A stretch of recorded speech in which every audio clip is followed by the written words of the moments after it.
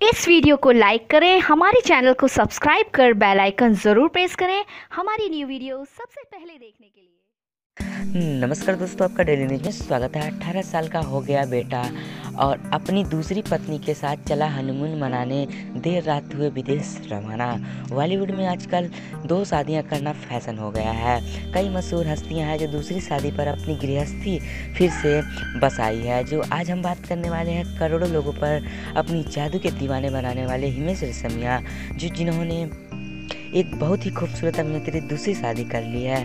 उनका एक छोटा 18 साल का बेटा होने के बावजूद उन्होंने अपना ब्याह रचा लिया है और हाल ही में अपने हिमेश रेशमिया दूसरी पत्नी सोनिया के साथ हनीमून मनाने विदेश रवाना हुए।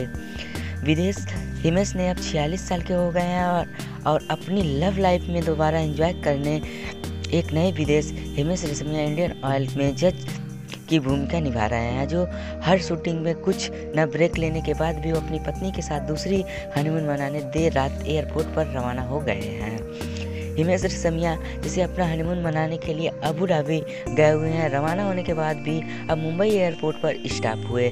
हिमेश अपनी आउटफिट काफ़ी लुक और अच्छी तरह सोनिया ब्लैक कलर की टॉप पहनी हुई थी, जो खुले बालों में बहुत ज़्यादा खूबसूरत लग रही थी। उन्होंने साथ ही पोज दिया और टिकट चेकिंग करवा के वहाँ पे रवाना हो गए।